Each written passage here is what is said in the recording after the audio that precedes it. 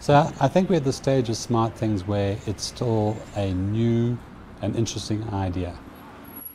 Not that many people are aware of it, although they are using smart things and probably don't even recognize them as such, because smartphones are smart things.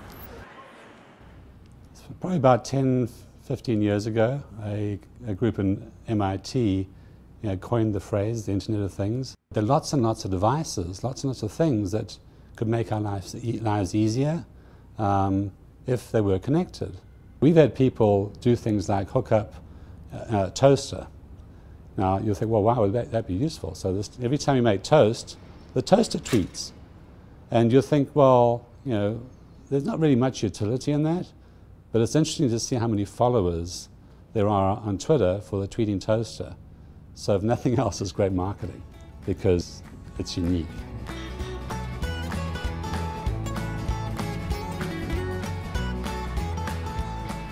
So this is a prototype smart plug, a plug that you can connect to the internet. The essence of what goes in here is a Wi-Fi chip that communicates to your Wi-Fi router. There's a on-off relay, and there's a little microcontroller. And the microcontroller is basically like a miniature computer.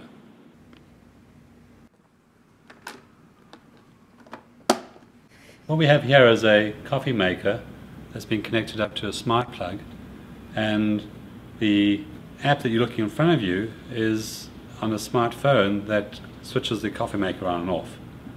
And if I click this button, the light switched on the coffee maker and the coffee maker will start brewing.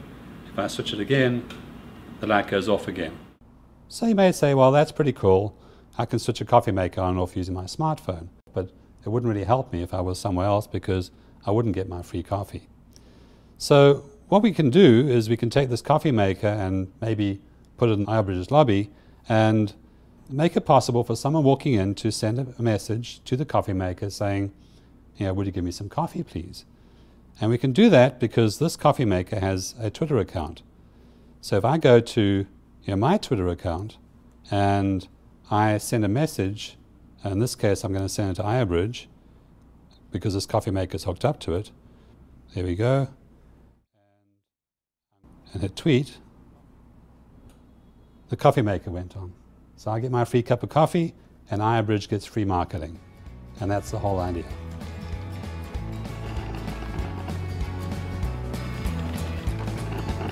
A cup of coffee in the morning and I get the paper, I check the headlines.